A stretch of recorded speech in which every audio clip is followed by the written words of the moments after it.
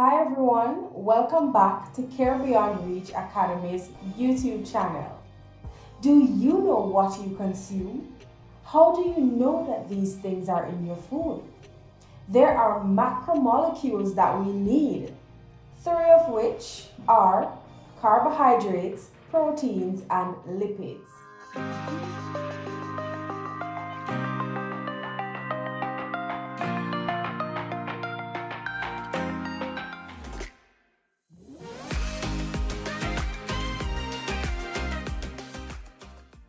These macromolecules aid in our metabolic processes and ultimately our survival.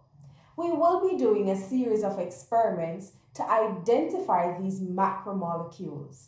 Let's begin.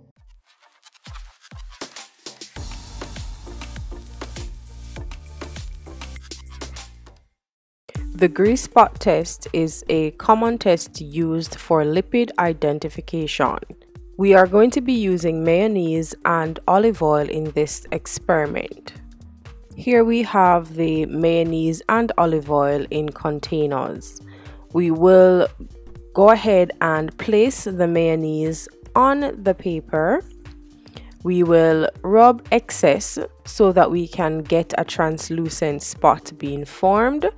And so once we do that, we wipe the excess with napkin, after which we go ahead and add our olive oil on the paper.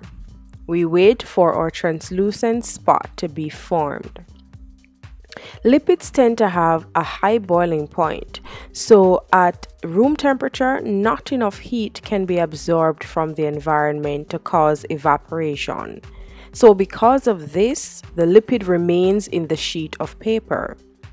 And due to the lipid being stuck on the paper, it has the ability to cause light to be diffracted, which results in light passing through from one side of the paper to the next, which is described as being translucent.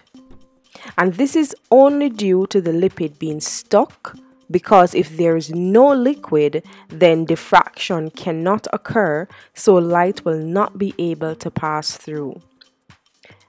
And that is our grease spot test, a translucent spot being formed as a positive test for lipids.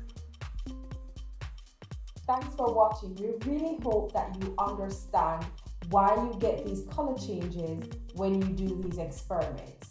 Don't forget to like, share, comment, and subscribe.